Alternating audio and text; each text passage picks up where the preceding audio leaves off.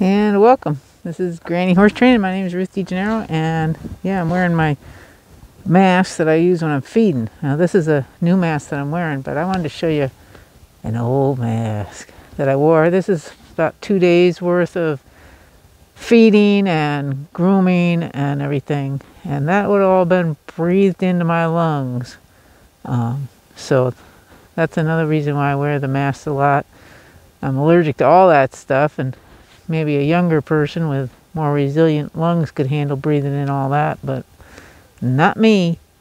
So that's a review. This has an exhale valve on it. It is not good for preventing the spread of coronavirus because of this exhale valve right here.